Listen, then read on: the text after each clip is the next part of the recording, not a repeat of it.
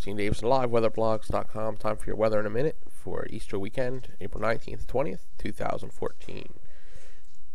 Looking at what we're going to see on Easter Sunday, you can see 72 back at Pittsburgh, 63 here in Philly, 63, 64 degrees here in the NYC. Boston, 49. It'll be a little chilly up there. But as you can see, nothing going on precipitation-wise on Easter.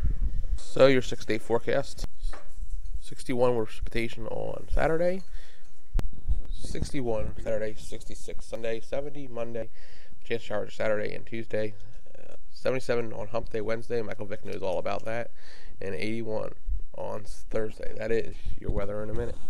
Have a great Easter weekend and enjoy.